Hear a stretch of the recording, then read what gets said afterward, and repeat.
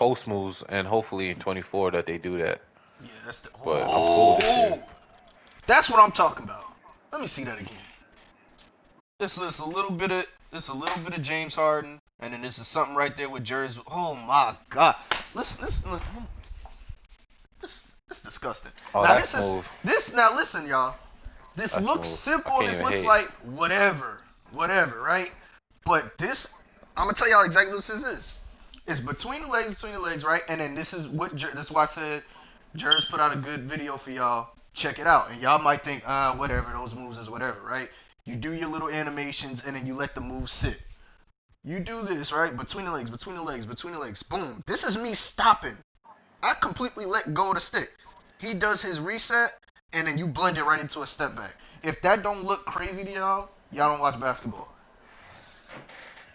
The way that looks so smooth is just, and that's all, and that's also what I was telling y'all about timing. All this stuff is timing too. Y'all gotta learn your timing.